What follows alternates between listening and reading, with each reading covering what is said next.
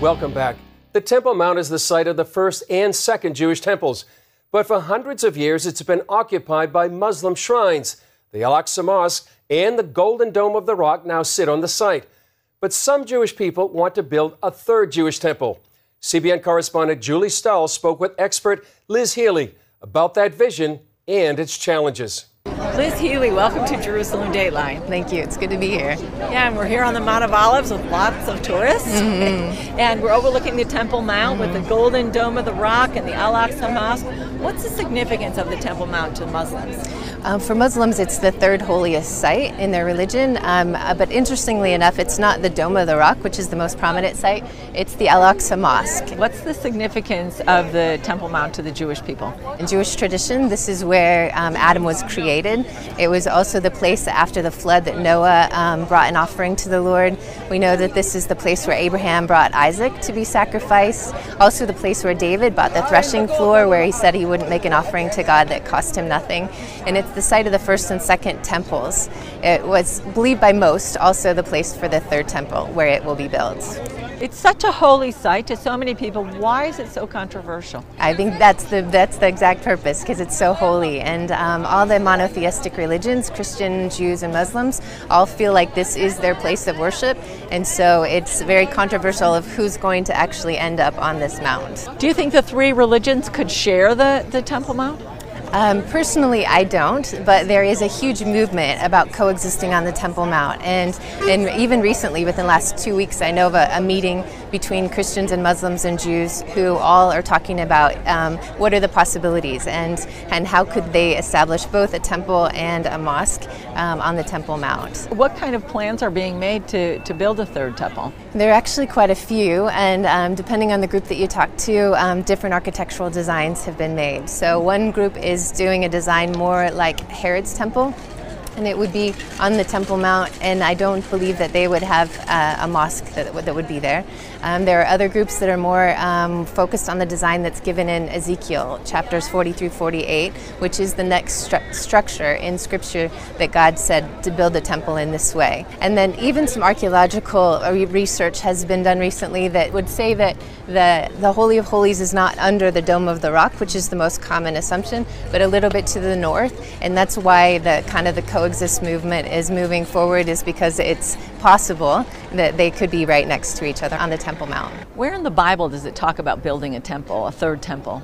There's several references, and somewhat depends on interpretation, but we would begin in the book of Daniel, where it talks about the abomination of desolation. And we know that's happened once, but it talks of a future time where the sacrifices will again be taken away. So a temple would have to exist for the sacrifices to be done. We also see it listed in Matthew 24 and Mark 13 and 2 Thessalonians that all make a reference to a false Messiah setting himself up in a temple and declaring himself as God, or removing the sacrifices. We also see in the book of Revelation, John is told to measure the temple measurements, and so there has to be a physical temple for him to be able to measure it. So what preparations are actually being made right now to build the third temple? There are actually quite a few, and it just shows that God is giving the Jewish people kind of signs or an expectation that it's time for the soon coming Messiah. But there is a group specifically that has reestablished the Levitical priesthood. They just started a school a few months ago, and they have a registry for those who are from the Levitical line that they could come and be trained and be ready to do the service in the temple. They've also started a red heifer farm.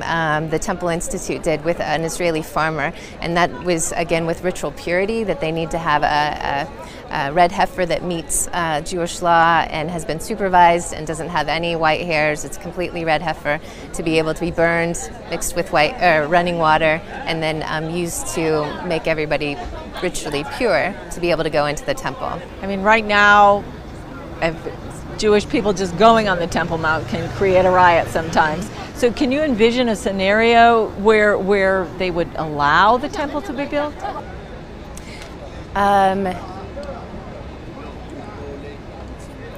No.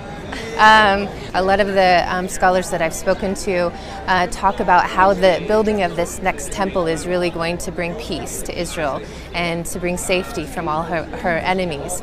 And so in that way, I can see that any maybe leader that would be raised up or somebody that would be able to bring the nations together, especially those who might align with Israel, that there might be some agreement that the temple could exist there and this person could be set up in the temple.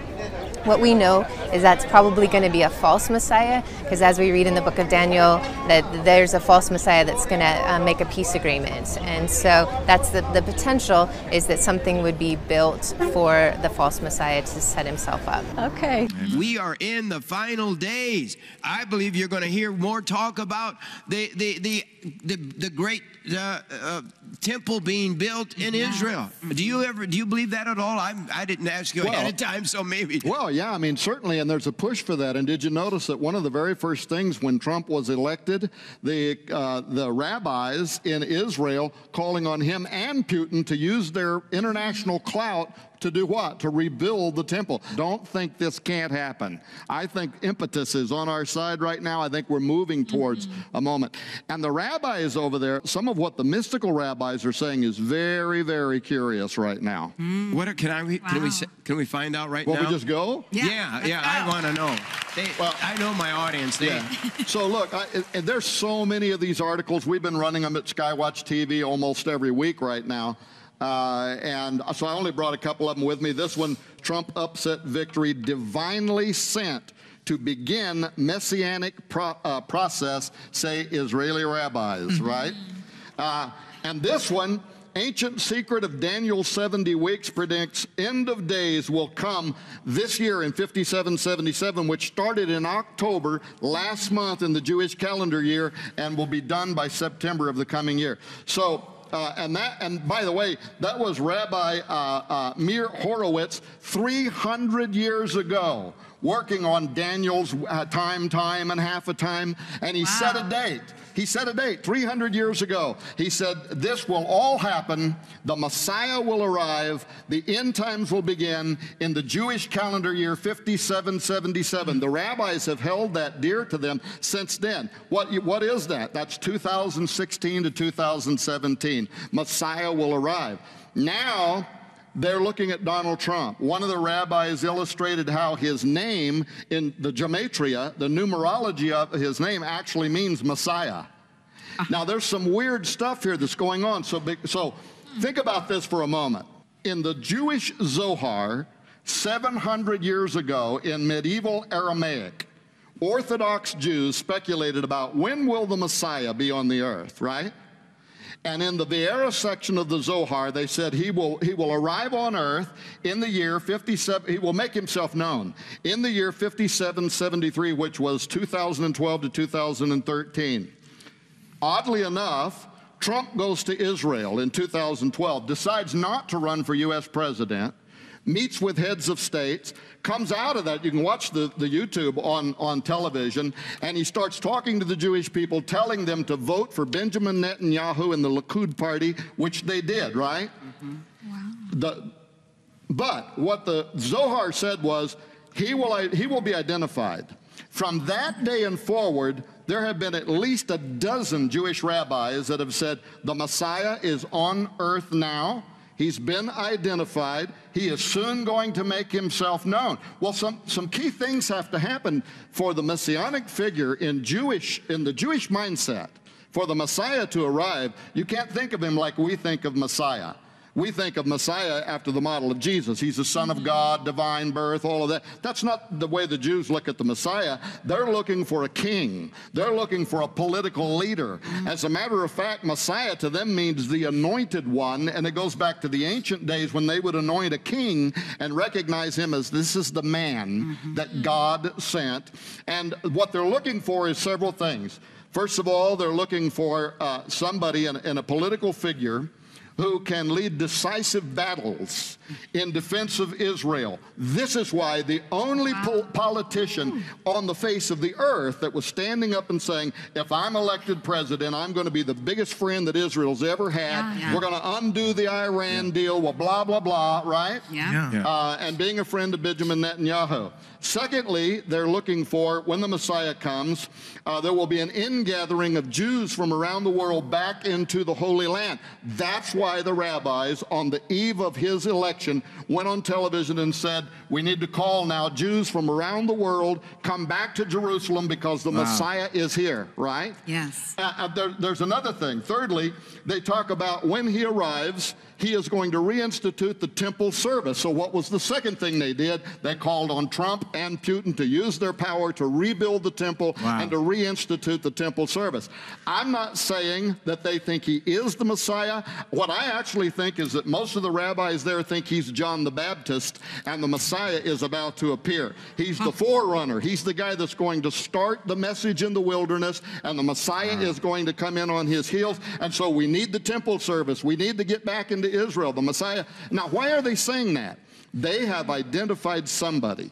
I mean, there could be a few rabbis there that think he's the Messiah. The other third key is he has to be of the Davidic dynasty. He has to be of the Davidic bloodline, and there is an effort right now to go back through the European monarchy, cousins of President Donald Trump, to show that his bloodline goes back to the Davidic dynasty. Now, why are these efforts underway?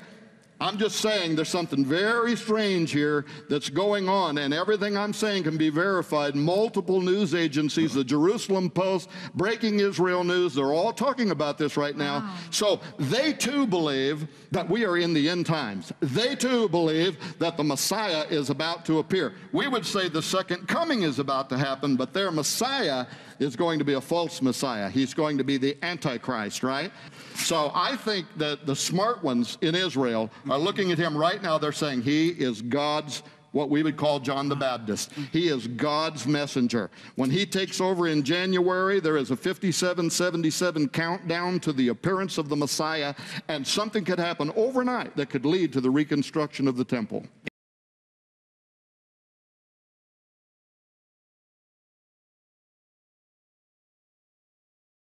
Now they're back for round two here, and they're promoting Rabbi Mendel Kessin, who has this to say about Donald Trump.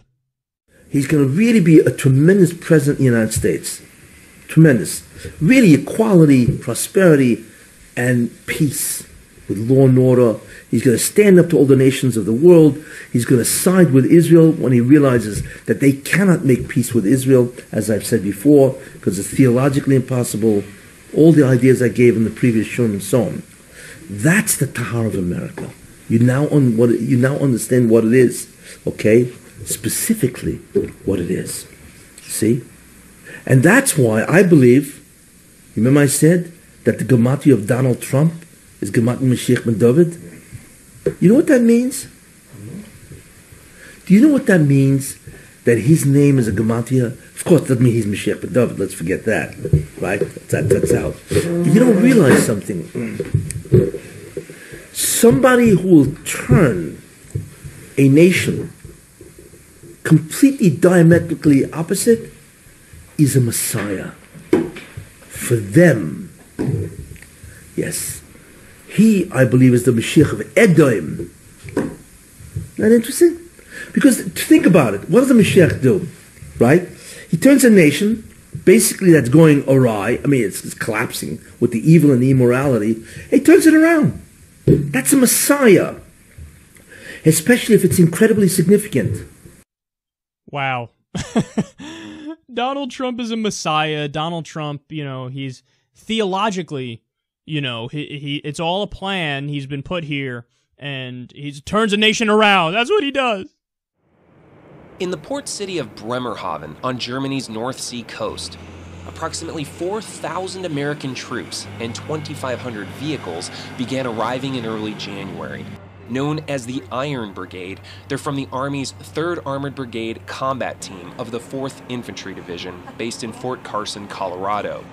This is the largest deployment of U.S. forces in Europe since the end of the Cold War, 25 years ago. It's part of the European Reassurance Initiative and Operation Atlantic Resolve, a $3.5 billion effort paid for by the United States to reinforce NATO. I'm very proud that we're a member of NATO, and I'm proud of our commitment. At the start of the deployment, Army Major General Tim McGuire joked, by rushing to meet the deadline set by the Obama administration, his units weren't able to change their vehicle camouflage. To get them here as scheduled in January, just do not have time to paint them green. But the Army is anxious to deliver a serious message.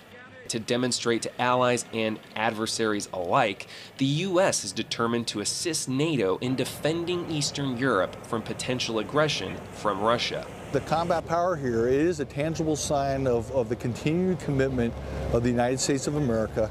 It is one that enables us to work with our allies and send a message that we remain committed.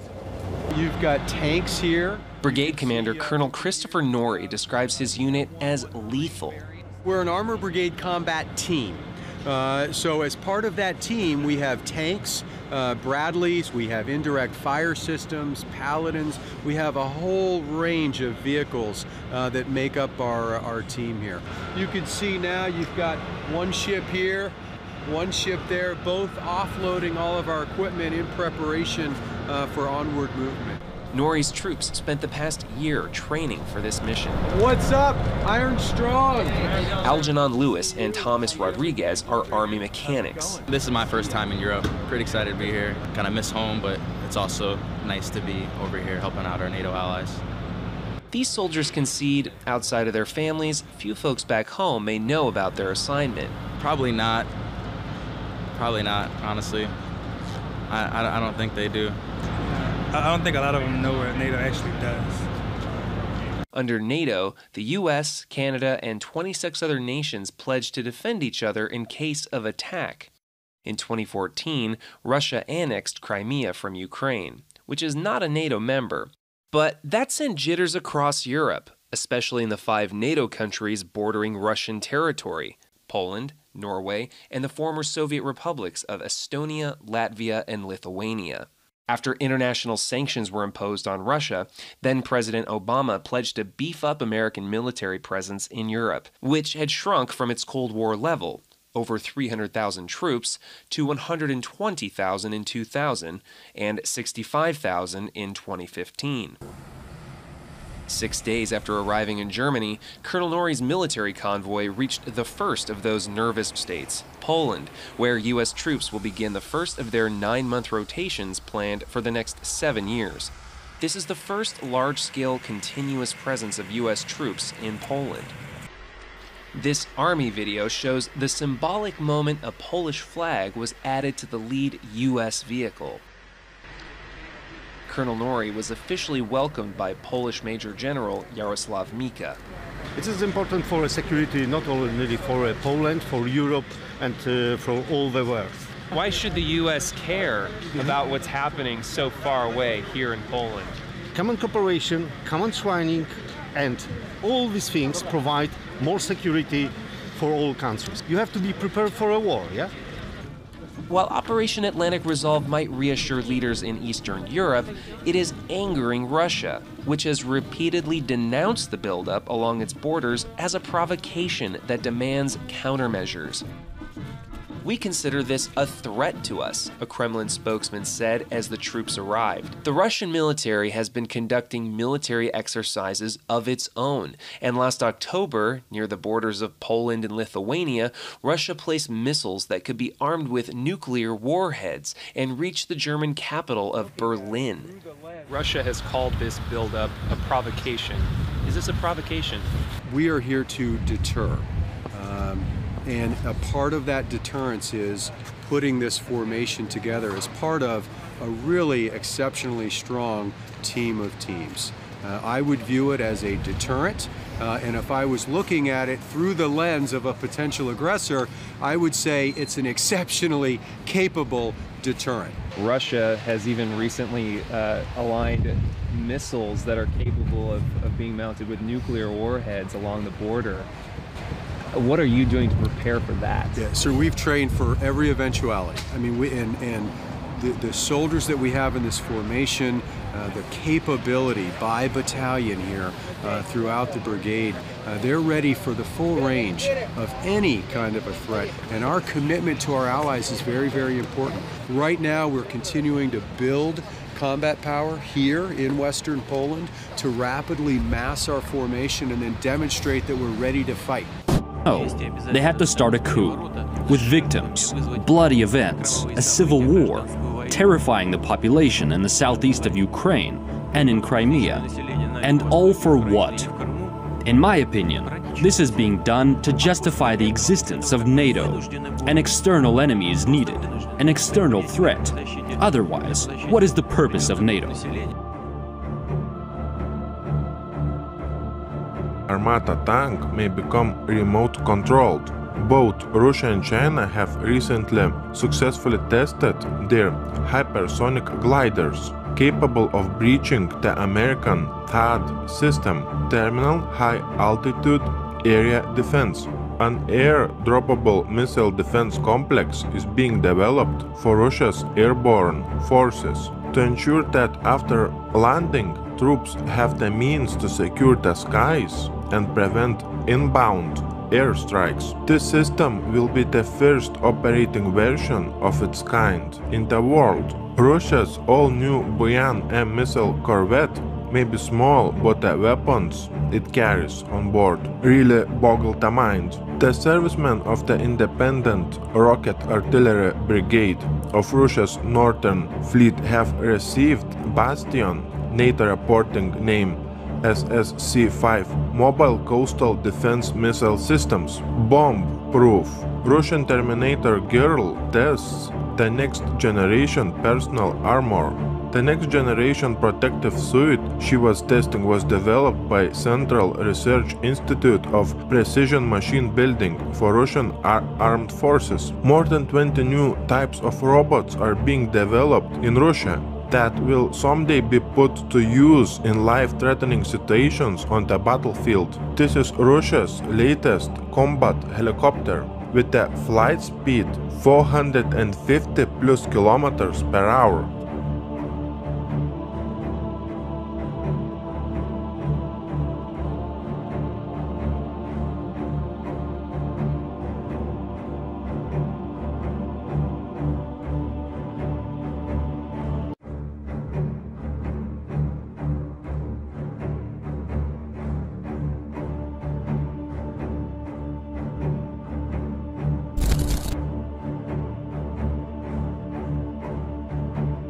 When Belgium is giving to its citizens radiation protection pills, we have Putin forming a national guard in Russia that will take orders only from Putin.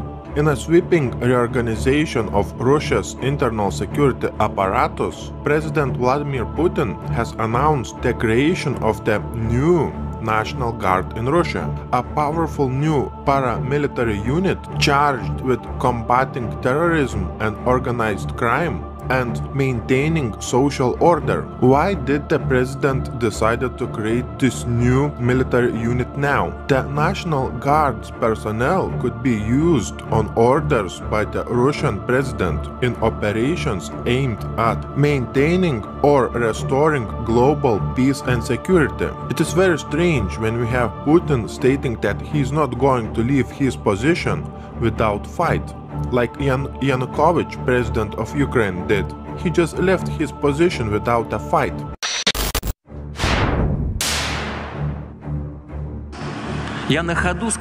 I called Donald Trump a bright personality, and there's no doubt about how bright a personality he is. Trump said he wants to restore full-fledged relations with Russia. What's bad about that? All of us welcome it, don't you? In any case, we'll work with any president elected by the American people. However, the Americans keep lecturing others on democracy. But are their own elections really that democratic?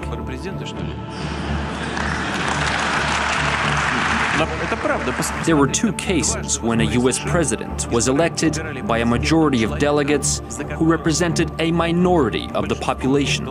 Is that democracy?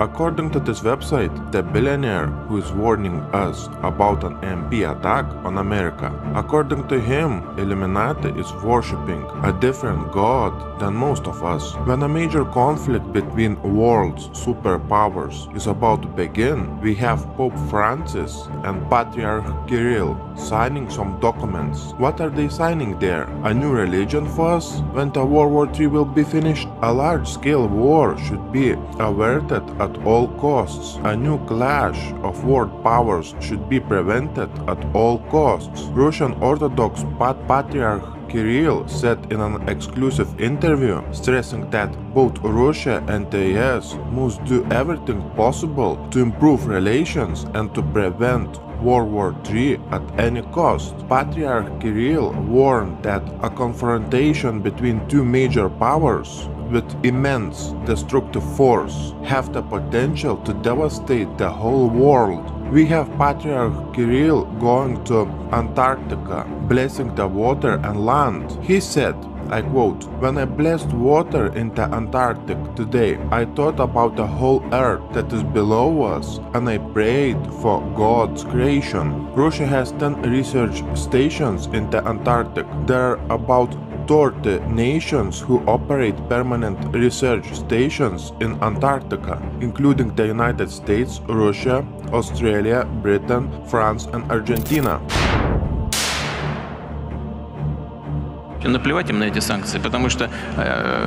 Has the US been affected by the sanctions? No, they couldn't care less about them. It's Europe that's been affected. And Americans tell their European partners that they have to tolerate them for a while. But why do they have to tolerate them?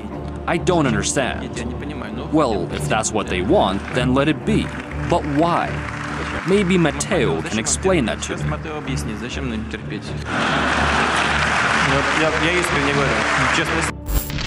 NATO is undertaking the biggest reinforcement of our collective defense in decades. We agreed to enhance our forward presence in the eastern part of the alliance. NATO relations towards Russia remain close and unfriendly. In stronger words, we have reached the level of a new Cold War, and Mr. Stoltenberg highlighted that. Sometimes I wonder whether we live in 2016 or 1962.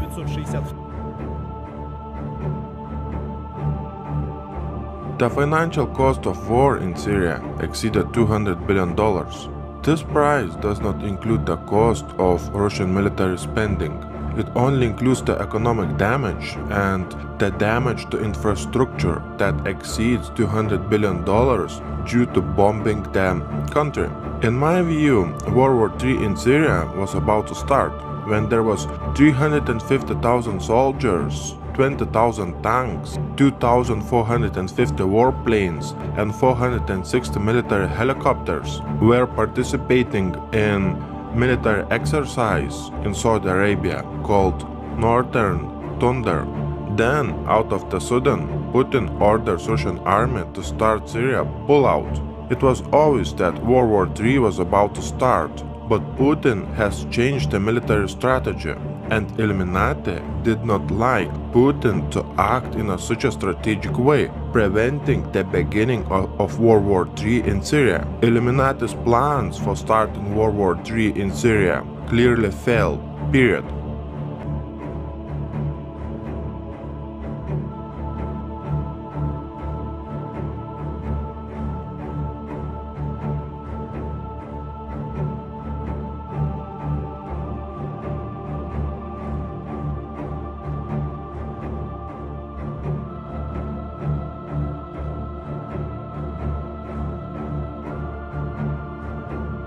The US atomic bombing of Hiroshima nearly destroyed the entire city. A second nuclear attack 3 days later on Nagasaki in southern Japan killed 70,000 more. Many of the survivors have suffered cancer and other radiation-induced illnesses or have remained unmarried and childless over concerns of birth defects.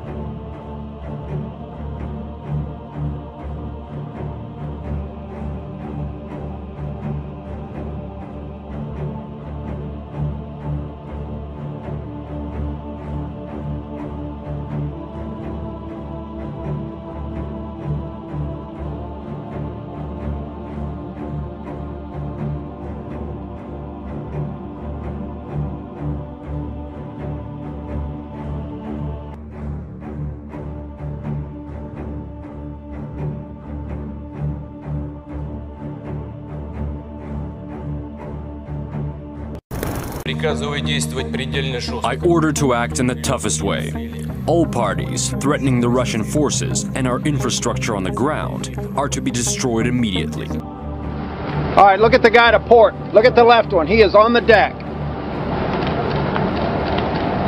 On the deck, below the bridge wing.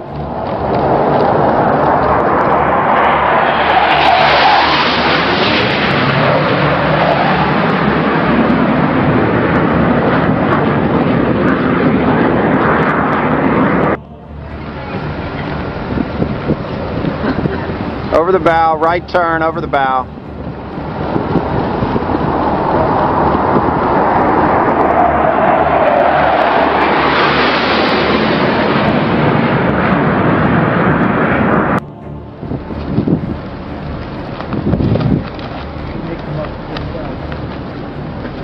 Looks like you may come across the flight deck. Coming in low, bridge wing level.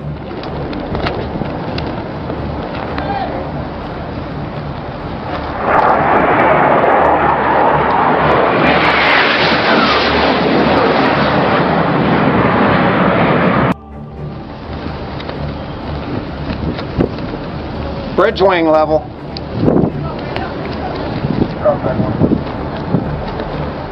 Below the bridge wing. Below the bridge wing.